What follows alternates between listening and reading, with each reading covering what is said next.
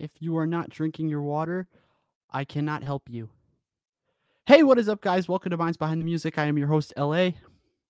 Today is part 3 of maintaining your voice, and what I want to specifically talk about are the things you consume. This video is going to be relatively short today because I will be helping Greg with his podcast in a little bit, but I first want to show you tea. This is chamomile tea. I personally, this is one of my favorites, and you should always consume hot tea. A common method that vocalists do before they go up and perform for a big night, they get themselves some tea, lemon, and honey, and that actually helps. Sometimes what I did whenever did theater back in high school was I would heat some hot water, add some lemon to that, and sometimes some add some honey to that as well, and I would have that to drink before I went on and performed, because even boiling hot water or making hot water and mixing it with tea and honey, mixing it with lemons and honey, that could even help, which would also be considered tea as well. But definitely hot tea water has been another big help. It really opens up your voice too. Tea really does that. Like I said, drink your water. If you're not drinking your water, I cannot help you, and you are doomed. Not really, but water is a very essential part of your everyday life, and it also helps you vocally. Another thing I would advise is consume less dairy. Like if you get like coffee or like get a latte, try to have it with coconut milk. Try to have it with something that isn't like dairy. Like definitely that, and try to ease up on the caffeine. Like I went to an ear, nose, and throat specialist about a year and a half ago about my vocals and my sinuses.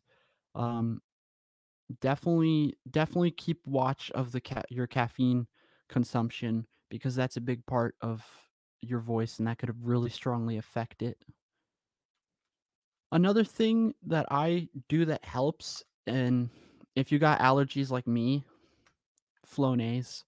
Like this is a nasal spray specifically for allergies. Um, if you have allergies like me, like really bad sinuses, get sinus infections a lot, definitely get this because this helps a great deal.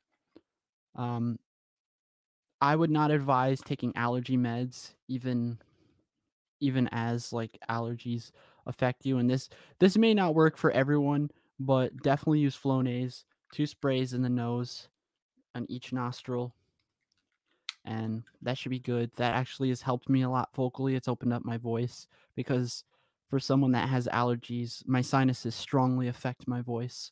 And if you never tried nasal spray or tried Flonase, I would suggest you do, because that helps a great deal. And definitely keep mind of the food you eat, like the food you consume, because that's definitely another big part. If you're like consuming junk food 24/7, that will strongly affect your voice. If you're having too much dairy, that can strongly affect your voice. I'm not saying to not eat dairy at all, although that would probably help, but I'm just saying there needs to be moderation, and that's all there is to it. Just hot drinks like tea, definitely hot tea and hot water with lemon, honey. You can even have it with lemon. Sometimes I have it with lemon and not honey, and it still works the same way. Sometimes I have it with honey, and it works. Definitely have honey. You could just straight up have, like I said in the first video, part 1, get honey sticks. If you got like an orchard store near you, or even at a supermarket, doesn't really matter which. I'm pretty sure they sell them at supermarkets. Definitely get that. Stay away from throat lozenges. If you're sick, stay away from that, because throat lozenges, a lot of them contain menthol, and that would actually hurt your voice even more. What I usually do when I'm sick is obviously drink a lot of water, drink a lot of fluids, and I gargle warm salt water wa- um, once every hour. And surprisingly enough, when I started doing this, when my voice was hoarse and when I was really sick, it started getting better, and that's all there is to it. Guys, I hope you liked the video. Like, comment, and share, and also subscribe if you want to see more videos similar to this one. The audio versions of this podcast will be on SoundCloud. I will keep you guys updated if I choose any other sources for this podcast.